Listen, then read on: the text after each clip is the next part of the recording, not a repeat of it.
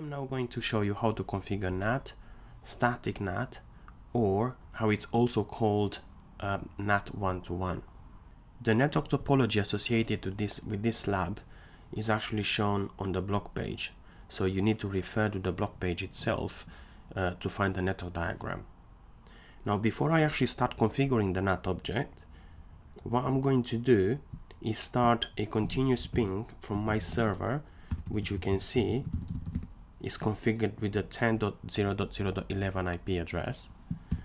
And as I said, I'm going to start a continuous ping to 99.99.99.97 IP address. And as you can see, the ping is not going to work. So the ICMP packet is not going to flow. Furthermore, I'm also going to go on my Vayata OS router, which is where the destination IP address of 99.99.99.97 is actually configured. You can see here that the IP address is set up on interface ETH2, and what I'm going to do is monitor traffic coming in and out of this interface.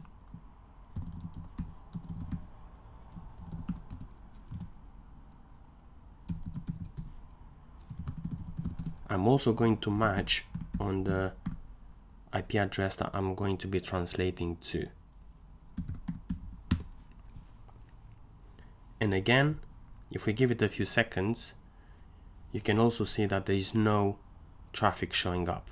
Now the next step is to configure the actual NAT object. To do so, this is my GUI of my F5. So you go to local traffic, address translation, and here you can either click the plus button or you click on the actual NAT list link, which takes you to the screen where all your NAT objects will be listed. And here you can create a new NAT object by just clicking on the create button. Now the name of my NAT object is going to conveniently match the purpose of the actual NAT object itself. So this is a DNAT, so we are going to do destination network address translation, and we are going to be translating from my internal host that sits on 10.0.0.11 to the external IP address, which is 172.16.10.11. I'm going to now set up the actual IP address. So the NAT address is the address that we are going to translate to. So in this case, it's 172.16.10.11, and my origin address is the IP address that I will be translating from. In this case, 10.0.0.11. We want this to be enabled. We are going to use the default configuration, which is the NAT object will be listening on all VLAN interfaces configured on the box, on the F5 appliance, and I'm going to click finished. Once we do so, if we now go back to our server, you can see that my ICMP traffic started flowing right away. If we now go also to the Vayata OS router, again, we are now able to see the ICMP traffic coming in from 172.16.10.11 IP address, as well as the return traffic going to 172.16.10.11 IP address. Now what I'm going to do next is to show you something I think quite interesting that you might not be aware of at first. So if I go to my NAT object and I now disable the translation, the actual object,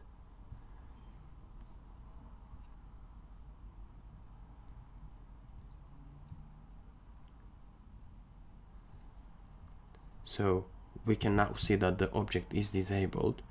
If we go back to the server, we can see that the ICMP packets are still flowing successfully. Now this is because on the F5, while we had the object enabled, a NAT session was created. The NAT entry was created in what is called a NAT table. And that entry is still there because the traffic still flows, and therefore that session did not expire. In order for us to actually drop connectivity following up disabling the actual NAT object, what we need to do is actually delete the sessions that were created initially. So if we do here show sys connections, we can list all, but let's just do protocol ICMP. You can see here that my entry is still there in relation to the 172.16.10.11 IP address. If we now delete this session,